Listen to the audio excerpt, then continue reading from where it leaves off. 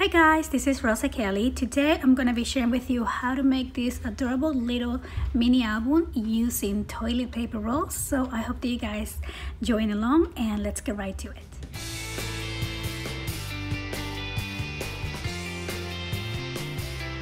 So hi guys, welcome back to my channel. Today we're going to be making a cute little mini album using nothing other than toilet paper rolls. Like I said a long time ago, I've been saving my toilet paper rolls to make something really cute and adorable. This is a mini album that I actually did a couple years ago, so I thought it would be fun to do something very similar to this. And my idea to make this little, I guess it turned out into a series of little tutorials to send some happy mail. So not just to get you up and crafting and to make yourself happy, but also make somebody else happy by sending some adorable happy mail. All of my happy mail ideas are for someone who is not necessarily a crafter, someone that can receive something cute and just have it on display. And hopefully you have a printer at home where you can already add pictures into your little books before you send them out. But if not, I'm pretty sure whoever receives these little albums will be also happy to add their own pictures as well. So with that said, let's go ahead and get started.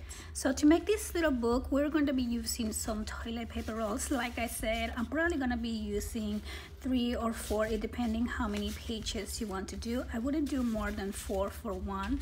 And so what I'm going to do first is ink my toilet paper rolls so we don't have that that edge.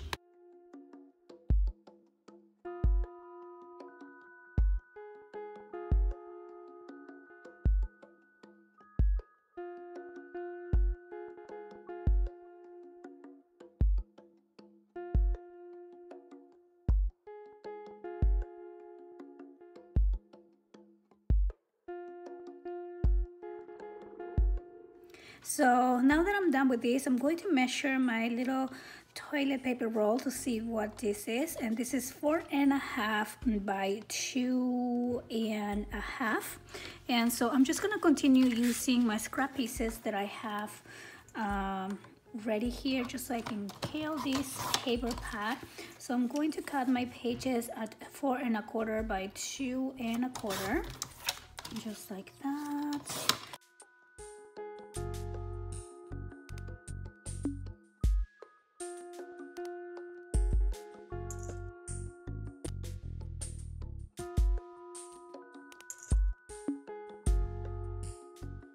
So I also went ahead and cut a few pieces of 4.5 by 2.5 and a score at 1/2 inch, and we're just going to be adding this into the pages, and those are going to be like extra flaps for some of these layouts. So I'm just going to add it to the side, just like this, and then I'm going to go ahead and add my design paper.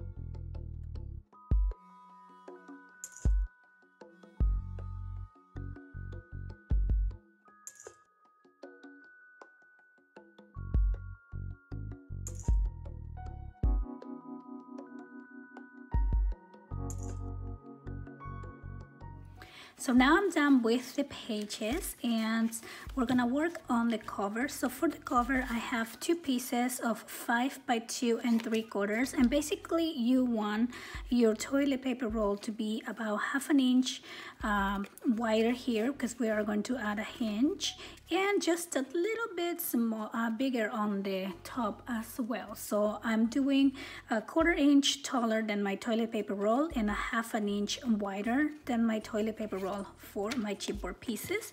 And I tell you that just in case your toilet paper rolls are different size than mine. So I have 2 of those, and then for the spine it's going to be the same length here, 2 3/4, and then I'm cutting this by 2 1/2. So now we're gonna put these together. I'm just gonna wrap these on some craft color cardstock, and of course you can do black, just whatever theme you want to do. For this one I did black cardstock, and then I ink my toilet paper roll on black, as you can see in there. So I'm just gonna join these 2 pieces together, and I'm just gonna wrap my chipboard on that cardstock.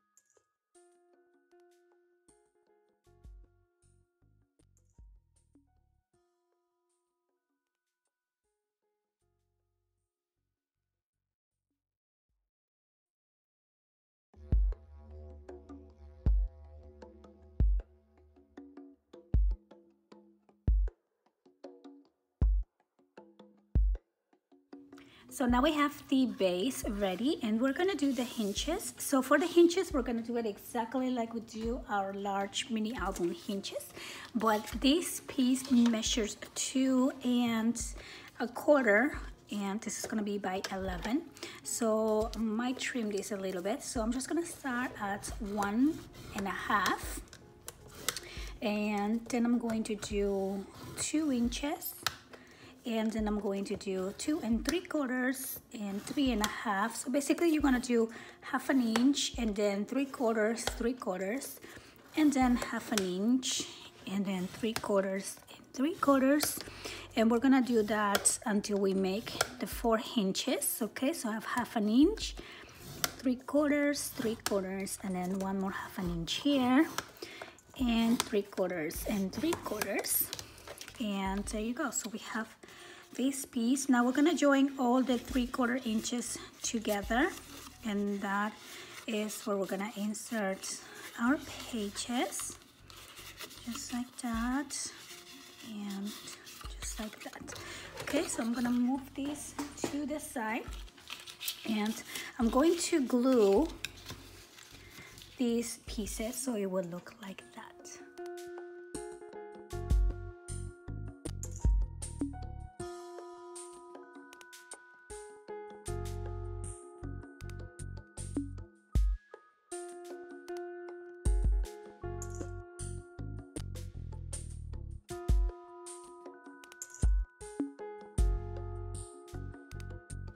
So then I'm going to glue these hinges into the cover here. So make sure you have enough glue. And I'm just gonna center the hinges with the spine. You can also use the first 1/2 inch score line that we did to line it up. But if not, you can just center it just like that. Okay, and then I like to go back with my ruler and score again on the bending line, just to help these hinges fold with your cover. And I'm gonna do this one too. Okay, and then we're just gonna fold each side like that. And then all we're gonna do is add our pages in here just like we normally would do. I'm just gonna do this with glue since it's so tiny. Just gonna add my glue. I'm gonna find the center of the toilet paper roll right there. Oh, I'm actually gonna add glue on both sides, okay? You can do this with double-sided tape as well. And I'm just gonna find the center and I'm going to add it. Don't add it all the way until the binding spine. Just make sure that you leave it just a little bit out like I'm doing here, and that's gonna help you open these a lot easier. And I'm just gonna continue with the next one.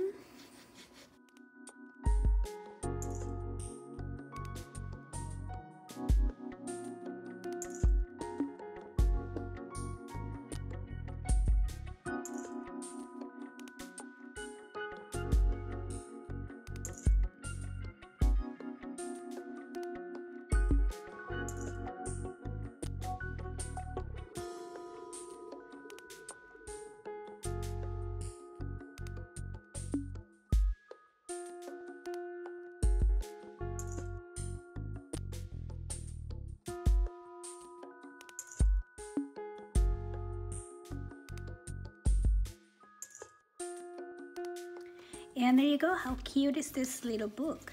So I'm just going to continue decorating the pages using my scrap pieces, and then I'll be back to do the final review.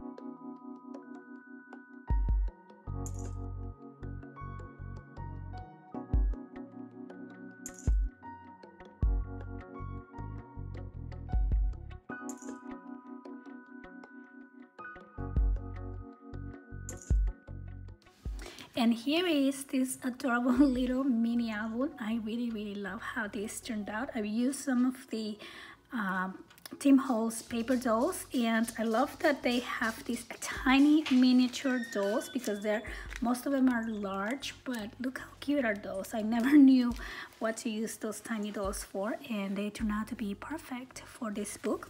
I'm also using some Little Birdie Crafts blue flowers here and some cord, some pretty lace here. This is from my stash. This is something that I actually picked up in Peru, and I love the vintage look of these. And so yeah, just a little bit of collaging and super quick and easy. So let's go ahead and look on the inside pages. I just did some little tiny decorations similar to the front cover, using the little paper dolls. So this opens up like that, and then we have the little insert here, and this is just playing for a picture, and here a little tiny collage as well, and this also opens up like that, and we have that insert there as well. On these two I actually did two smaller flaps, mainly because I did not have enough paper to do a full flap like that, and I just trim it a little bit smaller and just made two of those. So there you go, and you also have some room for pictures in here. You can do picture. Here's another insert, and on the next page just a plain page right there, and here another collage of this beautiful little girl there with some little tiny pieces of the lace, some scrap paper here to add some layers, and this also opens up like this. On this one I didn't have enough paper to make the whole page, so I added two here. You can't even tell. And here is the last one, just plain. Here's another insert, and this pretty girl on the back right there, and then I did put some lace on the bottom. How cute is this album?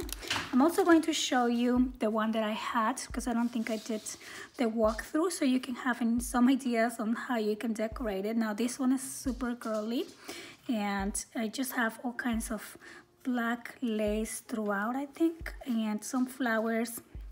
This little buckle that I got on Michael's, and again, I did this album probably 2 years ago, and I had this little piece. I know it's from Michael's. It says she leaves a little sparkle wherever she goes, and then I have some of this bling, and here's this spine. I made it so girly, so pretty. And this is that penny, what is that called, that collection? I just love it. I think I had something here in Amana and glue, because it did not look like this before. But anyway, so this opens up like that. I did put a closure on this one. You can most definitely add a closure there as well. So inside we have a little pocket using some lace and some little trimming here, pom-pom trim, a stamp of the Eiffel Tower, and I embellished that with some pearls. And here are the inserts. So on this one I did add something on the insert. I'll probably do that to this album as well, and just some trim, and that goes in like that. Cute is that. And then over here I added more flowers. Oh, on this one I think I did little booklets. So let's go ahead and open this up. I haven't looked at this album in a while, so it'll be cute to see it. And I know I did another one of these tiny albums. I did one for my mom a couple years ago for Mother's Day, and I actually did put pictures on that one before I gave it to her. So look how fun. You can make little accordion folds as well and include more room for pictures. Here's another page, and this other one is just added there, so you can add a picture there. And I think this one opens up. Yeah, so this one opens up here with some magnets. And here is the next page, here again with the opening, double opening page. This one I just used a paper doily and a flower to create this little tag spot. So different styles, but same, it will be the same concept. And on this one you just add a little opening flap right there. How cute is this? And I think I use this paper because it has tiny images. So it's perfect for a tiny album like that. So that is it for today's tutorial. I hope that you guys enjoy this video, and I hope that I'm giving you some good ideas to send some happy mail out to some of your friends, your family members, your crafty friends. And so yeah, I want to thank you so much for watching. I'll see you next time. Bye-bye.